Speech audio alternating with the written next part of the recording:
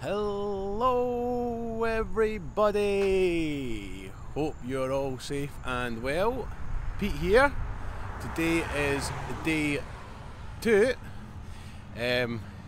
Currently I am on my way to try and find something to eat. Need to get something in this belly. I am absolutely starving this morning.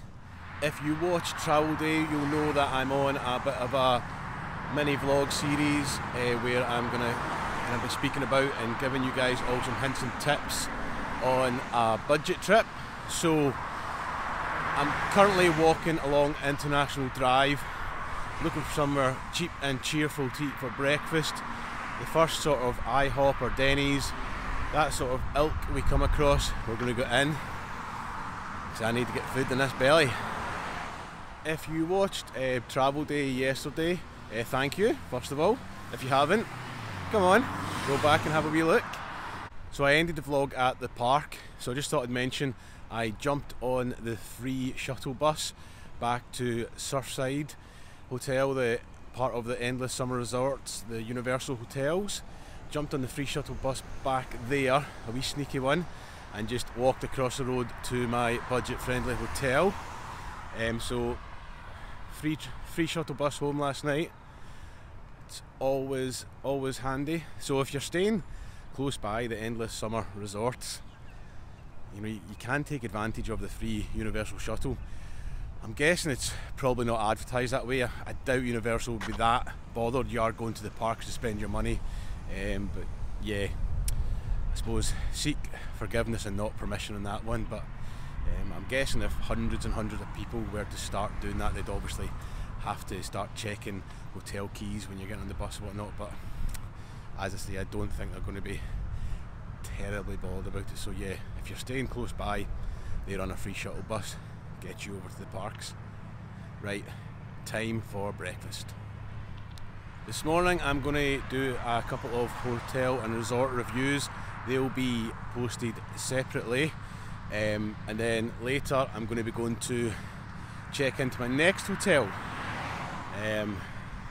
Different hotel every night, all done on a budget, not the cheapest, and tonight is a bit of self-indulgence. However, at the same time, it's extremely good value for money, so it certainly will help you along with your budget. When you're coming on holiday, you need to have a few kind of luxuries and a few treats. Tonight's hotel certainly is that, so yep, definitely excited for that. I'll let you know about that shortly. So let's have a great day. Oh, I forgot to say, welcome back to anyone that's watched before, and if you're new, great to have you on board. Right, come on, let's go have a fun-filled day here in Orlando. The sun's shining. It's currently 8 AM in the morning. Such a beautiful time to be walking about the streets. Sun's just rising, it's shining, looks beautiful, and it's got that early morning smell. There's no place I'd rather be. Right, let's find somewhere cheap and cheerful for breakfast.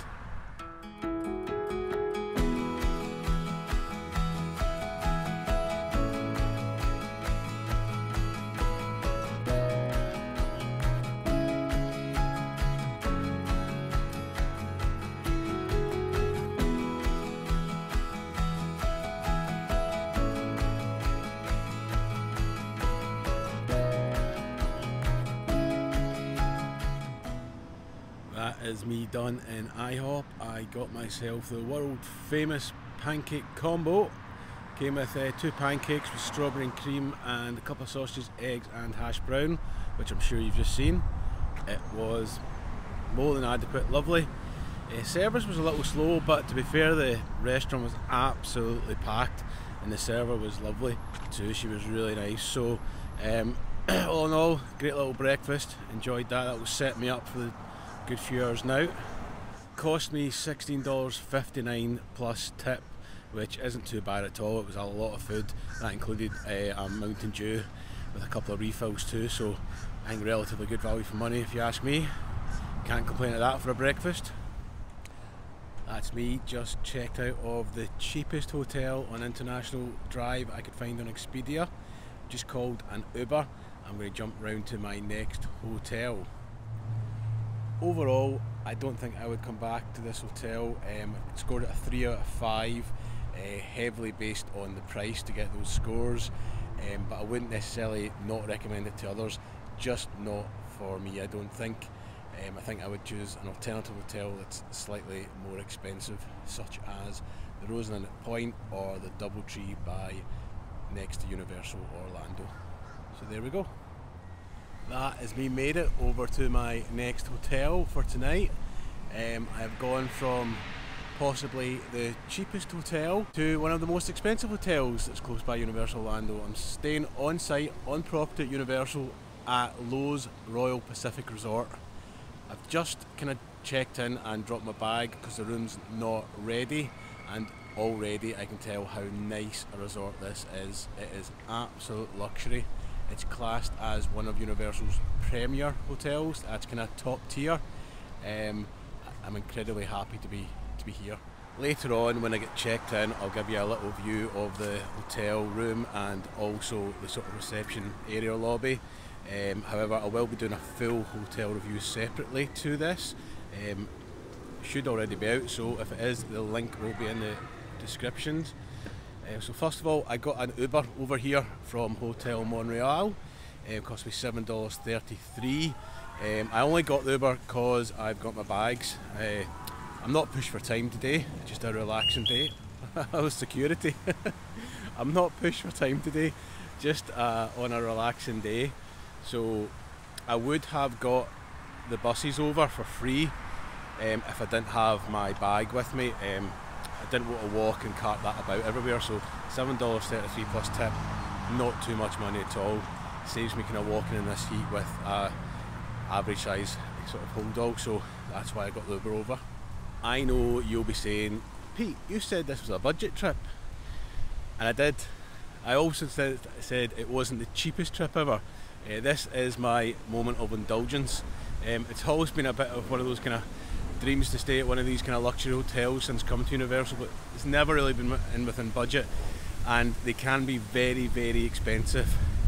However, I managed to get it for as cheap as I have seen it, which I'm delighted with. I'll explain how I managed to get that and how I managed to get discount on it shortly. There are 3 premier hotels at Universal Resort, 3 of the top tier premier hotels, and all of them comes with what's called Universal Express Pass.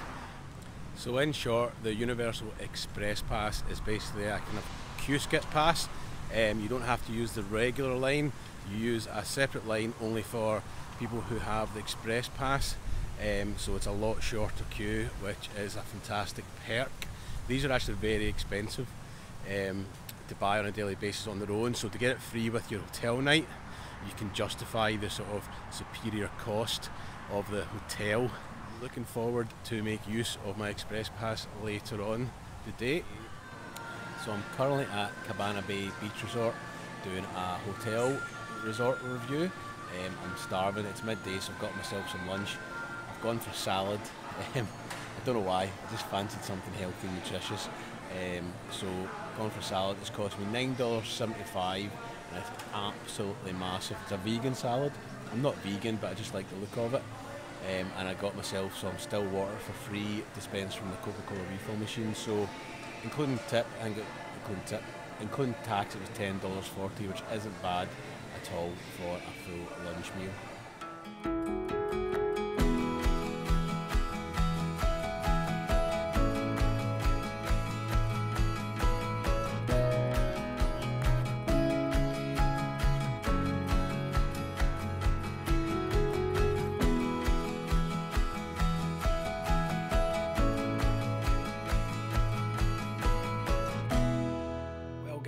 When I last left you, I was on my way to record a few hotel resort reviews, which I have done. I'll put a few links in the bottom if you want. I did a few of the Universal hotels. Since then, I got a text message from Royal Pacific Hotel, my hotel for tonight, saying my room is ready. So I got back to the hotel and now I am in my room, and I can confirm it is beautiful, absolutely stunning. Right, so I'll give you a quick room tour now, just a wee quick one. This is a standard double queen room. You come in, oh, the wee disco light there, and how you doing folks? You have your vanity unit to your right, And then there is the bathroom. You've got your toilet, WC, and a small bathtub and a overhead shower with toiletries there too. Stepping back here, you have a massive wardrobe for clothes and luggage. You've got iron board, safe as well for any valuables. You've got 2 double queen beds, absolutely stunning, beautiful decor. Really nice here. Remember, the Royal Pacific is a premier hotel at Universal, so top tier.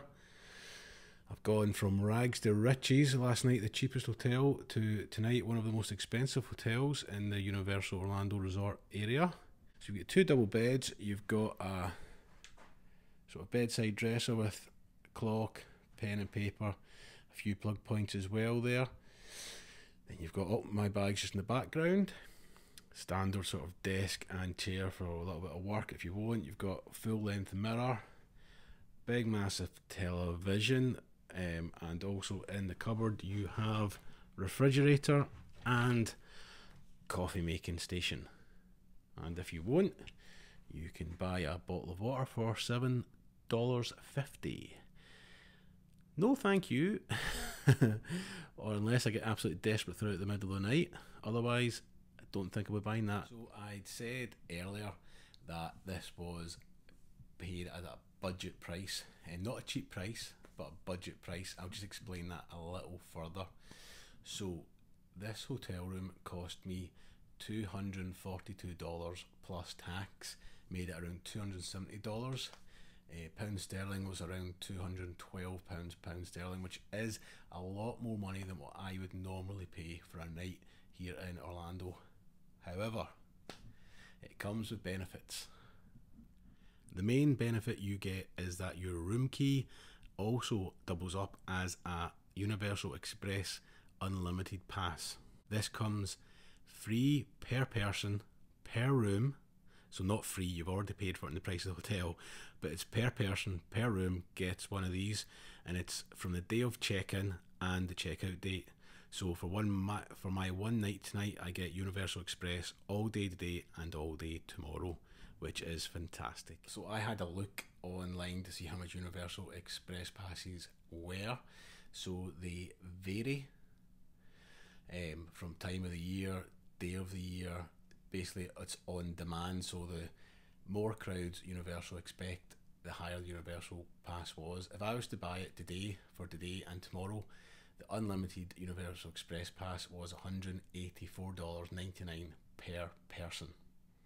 So bear in mind, that would be $370 plus tax, whereas I paid $270 for the room itself. So I get the Express Pass, plus I also get the hotel night. So all in all, it is good value. As much of it's quite expensive. If you can pull it in your budget, then it's very much advisable. Loads of people do this. Loads of people come to one of the premier hotels at Universal for one night to get 2 days worth of Universal Express passes. You can fit 4 or 5 people in some of the rooms, so you know you can calculate there is some significant savings, and it's an absolute luxury to have the Express Pass. No point having the Express Pass if you don't make use of it, so I'm now going to make my way along to Universal Studios. One thing I should add is that I got this hotel room so cheap because I was managed to benefit from the annual pass member discount rate. So this is a low season of the year, so hotel rooms are cheaper. Also during low seasons, Universal quite often offer a attractive rate for Florida residents and annual pass holders, so I got to benefit from that. So it's worthwhile looking ahead of your holiday if you're considering a premier hotel at Universal for the Express Pass benefit. Check if there's an annual pass member discount.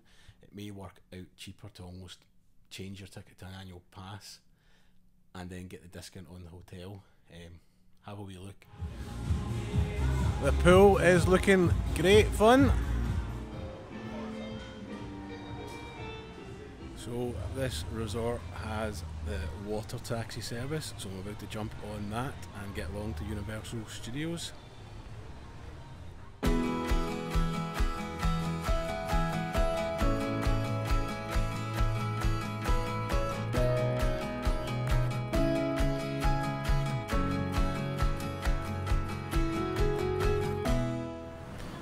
Well folks, we have made our way to Universal Studios Florida. Getting the water taxi over here really was a bit of a novelty for me. It was ironic last night staying in that cheap hotel, tonight staying in that stunning prestige hotel. Really enjoying it. I better not get too used to it though, because it's certainly out with my budget on most normal circumstances. Anyway, we're at Universal, we've got a few hours left. Let's go and put these express passes to use. Just inside the gates of Universal Studios, and this is a little kiosk you can buy your express passes if you choose to do so. As you know, I've got mine, so let's go and use it. The first ride you come to in the parks is Despicable Me Minion Mayhem. I wouldn't often bother with this, it's usually quite a long queue. It's shown 30 minutes, which is a short time for it, so I'm going to jump in anyway, use my express pass and see how we get on. So, Despicable Me Minion Mayhem was shown 30 minutes. With the express pass I walked into the ride after 15, so I suppose that is a bonus. Today I am absolutely going to be testing this express pass just to see how much time it saves you. Bear in mind, usually the wait times are slightly overstated, so we'll see what happens. It's currently Mardi Gras here at Universal Studios. There are loads of food booths throughout the park. I think I'm going to do a couple of faster rides and then have something to eat, because my stomach is not good on a fast ride with food in it. And talking about fast rides, here's the Revenge of the Mummy. If my eyesight is not letting me down, it's 45 minutes in the regular queue. Single riders is open and express pass is open. We'll be taking express pass. Let's see how long it takes. So the Mummy was showing a 45-minute wait when I went in. It's now 35 minutes when I've come out. The express pass was virtually a walk-on. Just walked straight to the front. Happy days, well worth it. I'm sure a different person comes out those rides that goes into it. Because I was going into it thinking, why am I doing it? All the same kind of nonsense that I give through my nerves. The anxiety of a fast ride. Come out buzzing, literally felt my hands sort of buzzing a little bit. Feel great, so glad that I did it.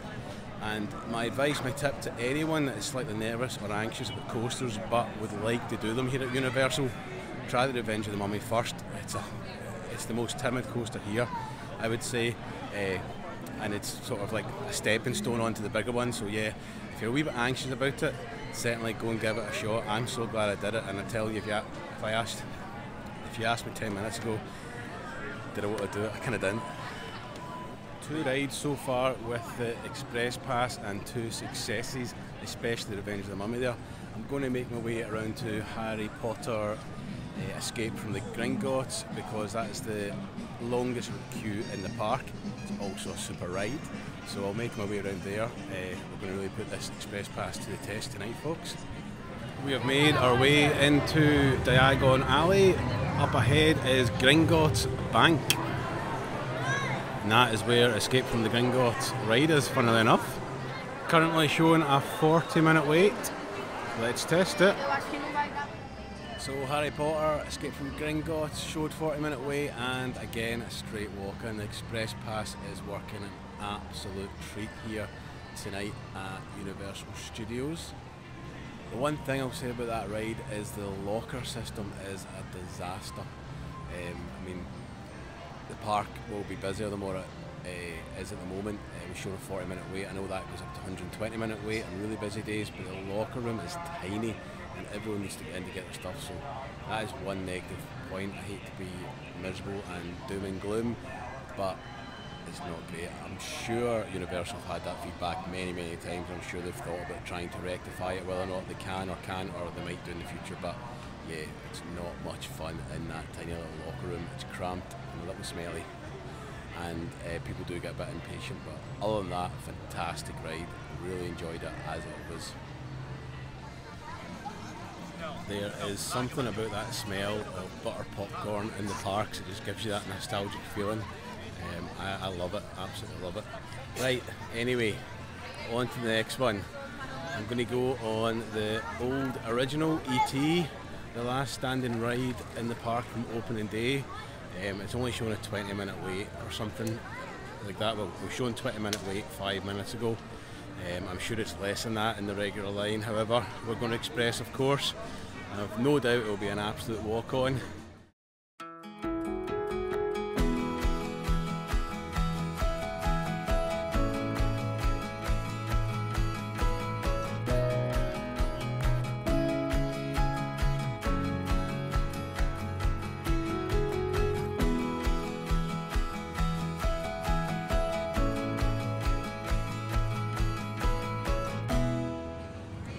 Straight walk on as expected with ET. Boy, I love that ride. I don't know what it is, nostalgia. Obviously it just is nostalgia. Great ride. Fun for all the family. Never gets old for me. So with ET we didn't really put the Express Pass to the test, but I'm about it. I'm going to go and ride the Hogwarts Express. That is the Harry Potter train that takes you from park to park. If you have a park to park ticket, it'll take you from Universal Studios over to Islands of Adventure or vice versa, and it's always one of the longest waits. So I'm going to go over now and see if we can jump the queue with the Express Pass and drop into Islands of Adventure. As mentioned earlier, if you're staying at one of the Premier hotels, you get free unlimited Express Pass. If you want to buy them here in the parks, they are expensive, and there's two different types of Express Pass. The first one, you get to use the Express. You get to use the Express lane once per attraction, and that's the standard Express Pass. Then the upper tier one, the unlimited one, you can use it unlimited amount of times on the attractions that accept the Express Pass, closing the name with unlimited, of course. There's one attraction between the two parks that doesn't accept the Express Pass, and that is Hagrid's Magical Motorbike Adventure. It's the busiest ride by far. The only way of getting our Express Pass, which is known as a Red Ruby Express Pass, I believe, is if you get a magical moment or a treat from a cast member, or you are part of a VIP package, you get to the front of the queue, which is extortionate big money, or if you're waiting in line and the ride goes down and you don't get to ride it. They don't always give it to everyone in line. It depends where you are. The closer you are to the front, the more chance of getting a Ruby Red Express Pass. We have made our way along to King's Cross Station. Currently showing a 40-minute wait.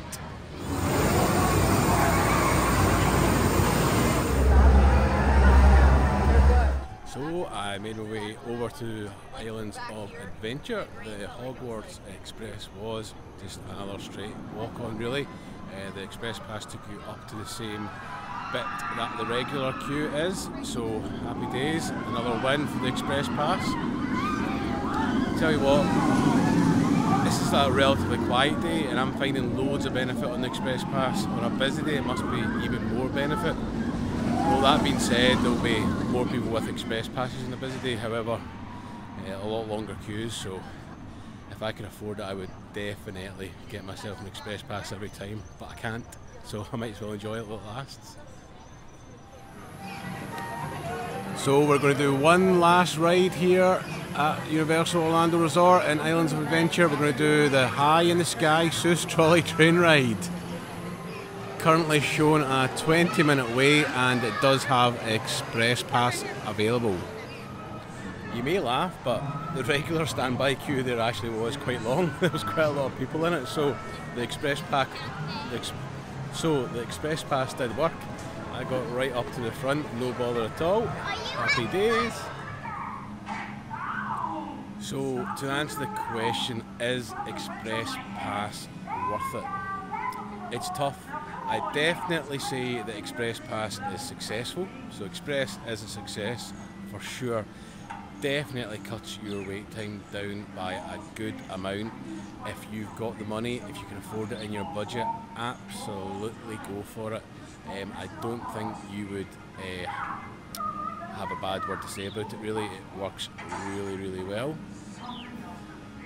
For me, in my general budget, I wouldn't say that I'd be getting it every time I come. I may look out and see if there's good offers again on the Premier hotels at Universal that comes with the free express pass, that would be my recommended route and way of buying express passes, especially if you're a family, because it's so expensive. So if you pay for a room in the hotel, even though you're going to pay a lot of money, you are going to get the luxury of the hotel, which will be nice, it'll be a treat, and then you will also get the express pass, so definitely worth it. So I'm just going to make my way out of Islands of Adventure now. In terms of what we did tonight with the express pass, we've only been here around 3 hours and we managed Despicable Me Minion Mayhem. We did Revenge of the Mummy. We did Harry Potter Escape from the We did Harry Potter Escape from Gringotts. We did E.T. We did the Hogwarts Express, and we also did the trolley ride in Seuss Landing. So loads done in the 3 hours with the express pass. Very successful night. Had lots of fun. So I'm going to be walking back to Royal Pacific Resort. That is my hotel for this evening. I'm going to let you know how long a walk it is. The water taxi was great. I did enjoy it. A little piece of luxury. However, I just thought I'd test the walking path and see how far away it is and how long it takes. I shall let you know. That is me back at the hotel room, back to Loews Royal Pacific Resort. Luxury tonight, folks. Looking forward to see how good the bed is. I'm going to do a full hotel review tomorrow. That will probably have already been posted, so if I've not already said it, I'll say it again. I'll chuck that in the links, have a wee look. So today, had a fantastic day. First day here, day one. Been on the go for about 12 or 13 hours now. Started off a beautiful IHOP breakfast. You were there, you saw it. Did a few bits and bobs, a couple of hotel reviews, resort reviews, and then over to Universal for some evening fun. It's been an absolute pleasure using the Express Pass too. I think tomorrow morning, if I'm up early enough, which I think I should be, I'm going to give Early Park Admission a shot. I've not done it before, so it'll be interesting to see how that works. Be interesting to find out if it's good or bad, what the benefits are, if I can find out any tips.